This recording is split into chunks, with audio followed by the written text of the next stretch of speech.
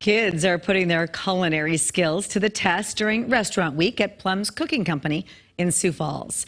In tonight's Positively KELOLAND, Travis Fossing gives us a taste of what the teens are whipping up during this week-long camp.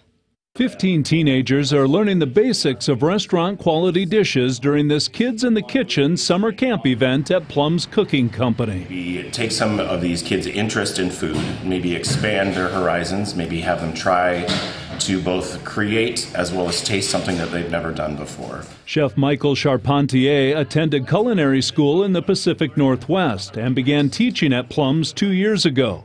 Today's lesson is Chinese cuisine. We're going to talk about some of the different regions of China, Sichuan province, Hunan province, and try and be respectful of that, being as how we are in the Midwest and we're not in China. But Restaurant Week has also included bakery items and diner breakfast, and everyone has their favorites. Dutch babies and potato pancakes. So far, I'd probably have to say the Dutch baby. 13-year-old Quinn Boos has been cooking for about 3 years after receiving a cookbook for Christmas. I mostly just wanted to learn different types of food and how they're prepared. Charpentier says there's one distinct difference between teaching kids and adults.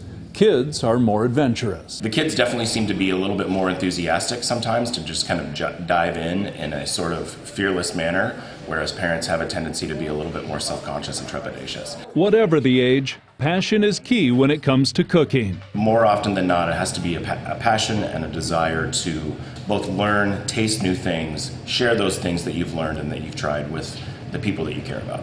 With Positively KELOLAND, I'm Travis Fossing. The kids will end Restaurant Week on Friday by learning how to create sushi.